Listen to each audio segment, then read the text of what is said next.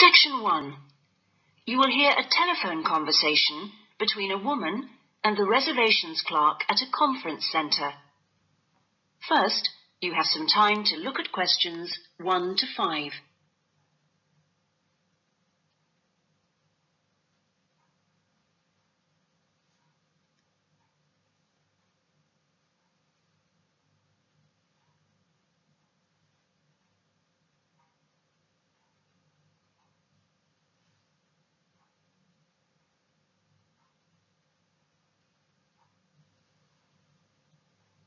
You will see that there is an example that has been done for you. On this occasion only, the conversation relating to this will be played first.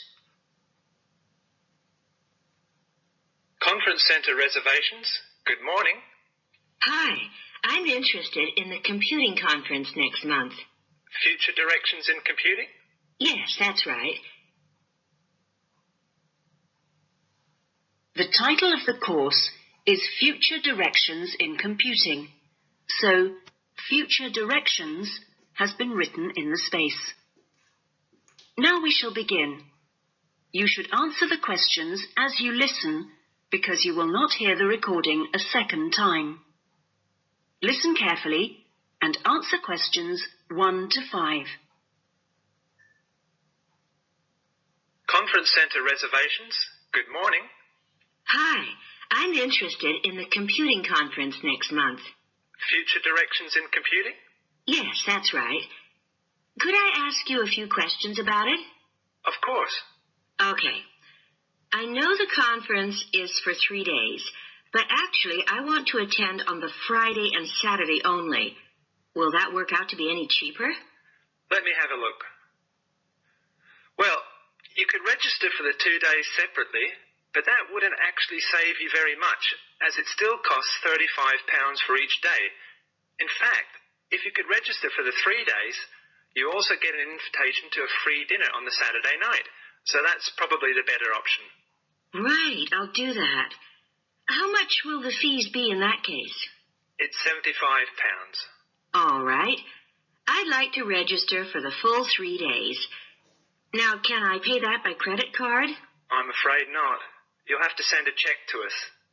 Or you can pay at the conference office. Fine. So it's probably easiest if I pay by check. Now then, what else do I need to arrange? Right. How about accommodation?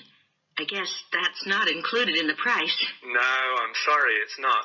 But we do have a few rooms available for delegates at the conference centre if you'd like.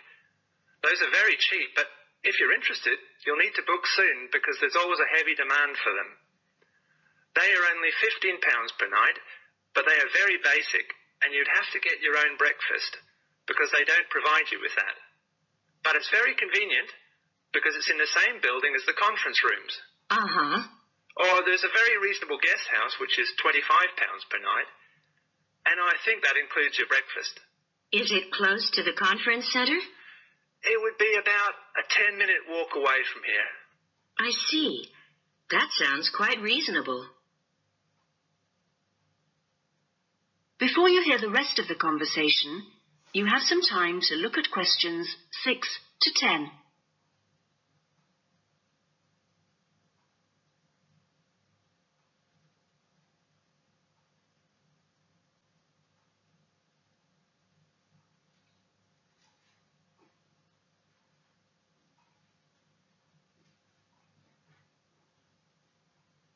Now listen and answer questions 6 to 10.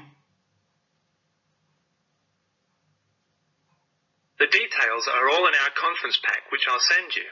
Great, thanks. That'll be very useful. Oh, and can you also send me an application form? Of course. I'll get that in the post to you straight away. Is there anything else? Yes, actually. Can you tell me where exactly the conference center is? Well, it's on South Park Road, and it's right at the end of the road next to the library. It's a 10-minute taxi ride from the station and will cost you £5. Otherwise, you can take the bus, which runs every half an hour from the station. That's the 21A, and it brings you straight to the conference centre. Right, got that. That is the end of section 1. You now have half a minute to check your answers.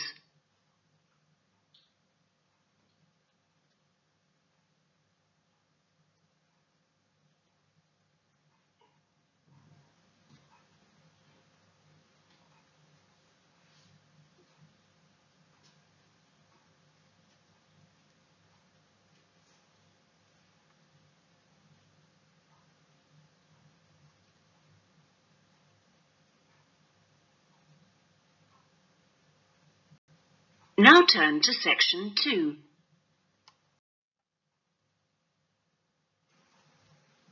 Section 2. You will hear an introductory talk to a group of temporary workers at an international travel exhibition. First, you have some time to look at questions 11 to 13.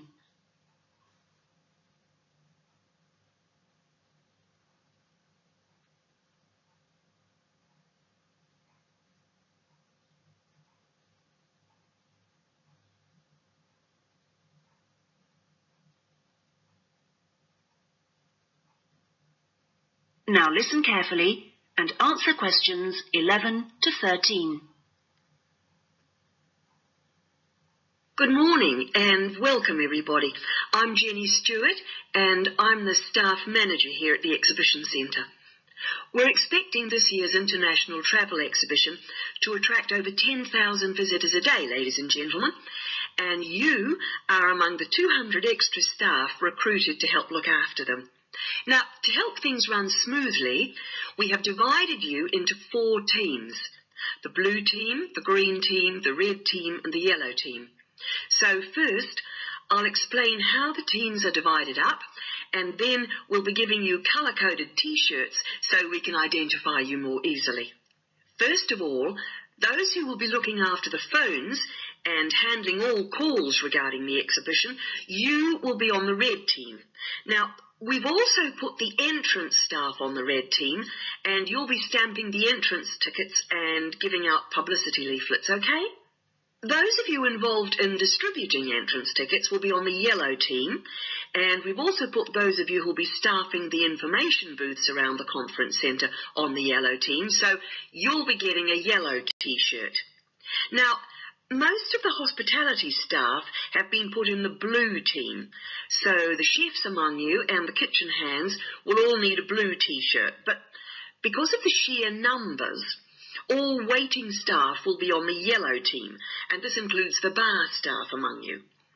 Those who will be monitoring and directing the traffic in the car parks are on the green team, so you'll need to get a green T-shirt. This year, we've also employed a considerable number of attendants to direct the human traffic around the conference centre. Now, you'll be working in the exhibition hall at all times, giving directions and generally helping people whenever you can. And you will be in the red team, so please collect a red T-shirt. Before you hear the rest of the talk, you have some time to look at questions 14 to 20.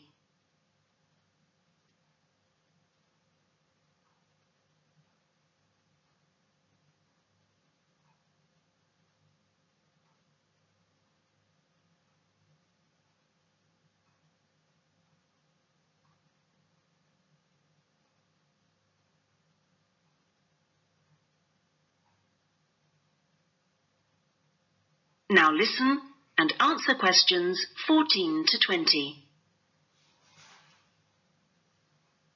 Right. Now that everyone knows what team they're in, we'll get on with the orientation and training program. And first, I'll run through the rest of today's program, which you should have in front of you so that you can get a general idea of what else is in store today. This introduction finishes at 9:30, and then you'll be hearing from Anne Smith. Anne works in the accounts department on level 2, and she looks after all temporary staff, and so she is the person to see if you have any problems regarding pay. Anne will be explaining when and how you get this. She will also be handing out your tax forms. And I will just stress that All tax forms must be completed and returned to Anne before your pay can be processed. Following Anne's talk, you'll hear from Peter Chen, our conference manager, and he will be going over a plan of the conference centre with you, which will help you to orient yourselves. He will also go through the security arrangements with you and show you the fire exits. Then at 10:30, there will be a coffee break in the staff canteen, which is located down on the ground floor. Now, after the break, we'll be moving to a different location for a video presentation, so instead of coming back here, we'd like you all to go to lecture room 311. You'll find it on this same level just down the hall, and there you will be shown a video about important safety issues in the workplace called Safety at Work. We'll finish off the morning with lunch, which should give everyone a chance to meet and get to know each other, and we'll be serving you a buffet lunch in the main hall, which is on the first floor from 12 o'clock. After lunch, you'll be divided up into your teams to meet your team leaders, and we're hoping to be all finished by 3, so I won't delay you any longer, and I'll hand over. That is the end of section 2. You now have half a minute to check your answers.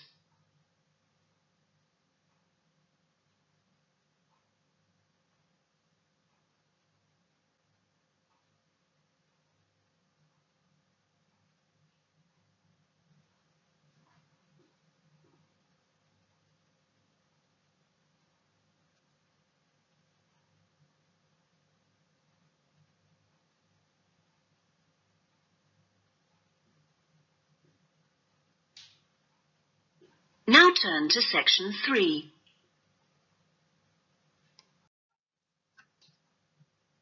Section 3. You will hear a conversation between a librarian and an education student. First, you have some time to look at questions 21 to 27.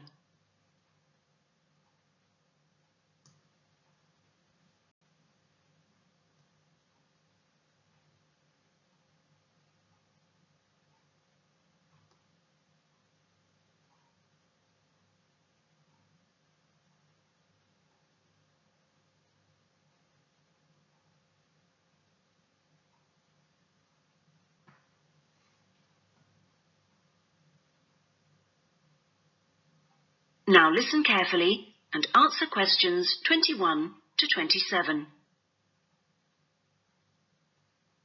Good afternoon. Can I help you? Good afternoon.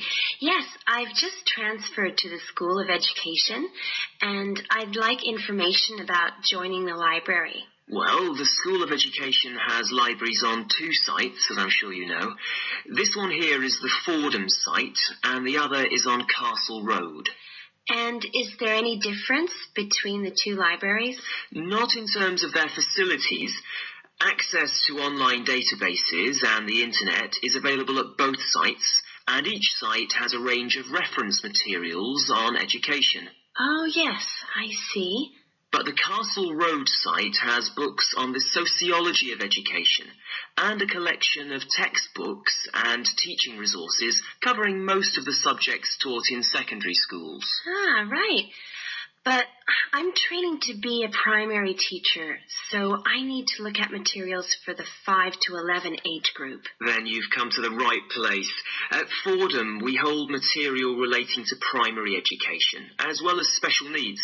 But, of course, you'll need to familiarise yourself with both sites to make the most of our resources.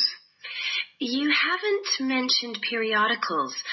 Are they held at both sites?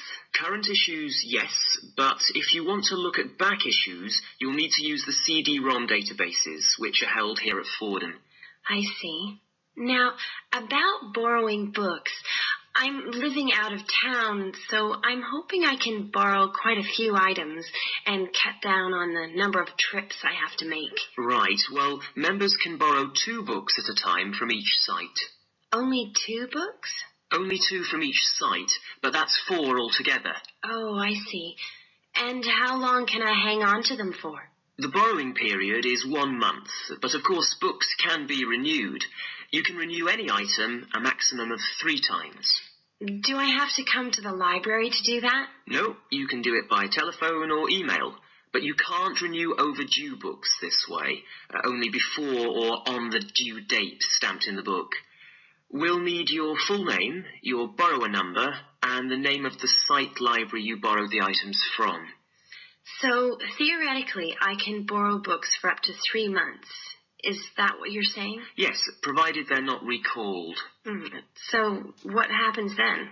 Well, sometimes an item is requested by another borrower, in which case we'd send you a letter, and you'd have to return the book within 7 working days.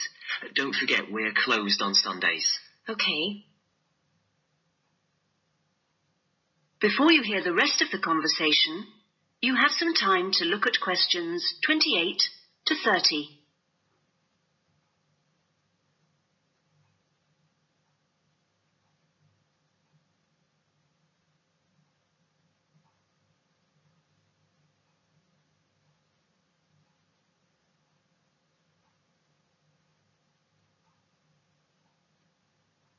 Now listen and answer questions 28 to 30. I expect it'll take me a while to find what I need. There's such a lot here. Yes, there is.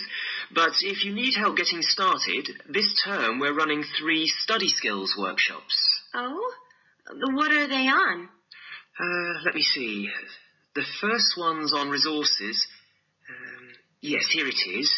How to use the library's resources. That includes everything, not just the print and technical resources. That sounds useful. Is there anything on using the internet?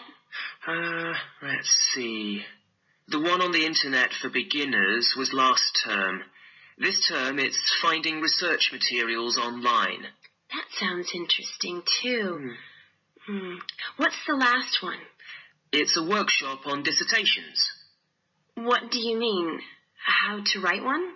No, it's more to do with academic writing conventions. You know, writing a bibliography and how to refer to sources in your text, that sort of thing. Anyway, here's a leaflet with information about all 3. Oh, thanks a lot. That'll be very useful. You're welcome. That is the end of section 3.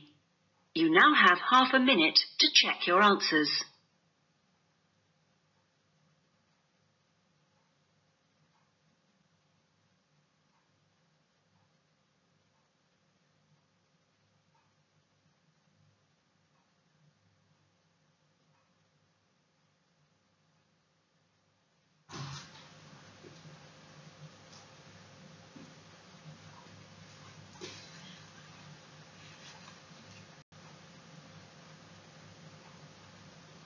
Now turn to section 4.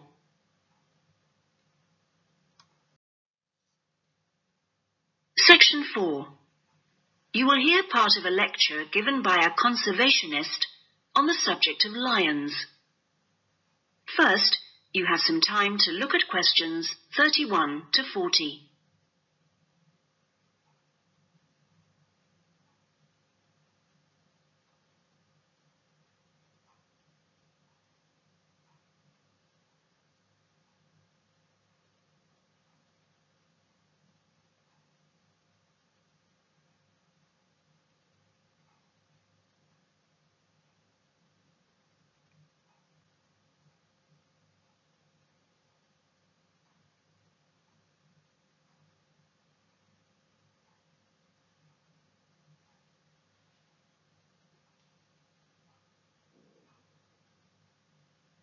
Now listen carefully and answer questions 31 to 40. Well, most people think that lions only come from Africa. And you would be forgiven for thinking this because, in fact, most lions do come from Africa.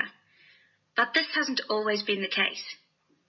If we go back 10,000 years, we would find that there were lions roaming vast sections of the globe. But now, unfortunately, only very small sections of the lion's former habitat remain. My particular interest is Asiatic lions, which are a subspecies of African lions. It's almost 100,000 years since the Asiatic lion split off and developed as a subspecies.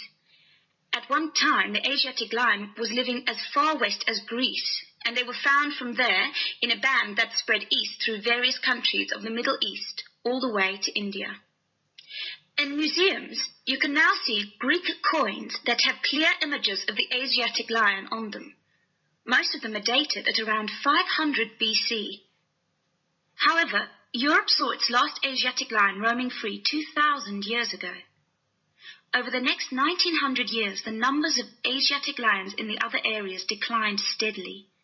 But it was only in the 19th century that they disappeared from everywhere but India. So, how can you tell an Asiatic lion from an African lion, with which you're probably more familiar? Well, in general, Asiatic lions are not as big as African lions. The colour is more or less the same, but the appearance of the mane is different.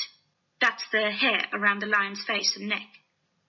The Asiatic lion's mane is noticeably shorter than the African lion's. Asiatic lions also have a long fold of skin on their undersides, whereas not many African lions have this.